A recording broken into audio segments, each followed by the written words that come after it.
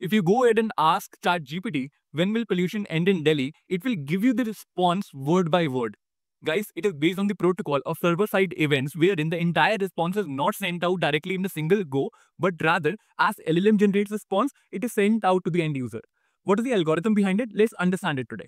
When the user asks any question in ChatGPT, a backend call from the UI application goes onto the backend app server through gateway, and the API call is known as apps chat, wherein stream 2 is passed.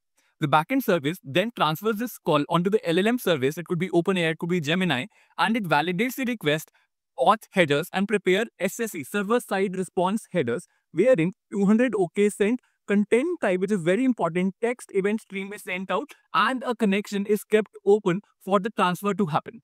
Now, as per the JSON RPC protocol, as soon as the LLM generates any response, for example, the LLM sends out the token he, it is sent out directly onto the client application. Low again sent out directly onto the client application, and world, the third token, gets directly sent out to the client application. The client then appends those tokens immediately to show it to the end user in the UI screen.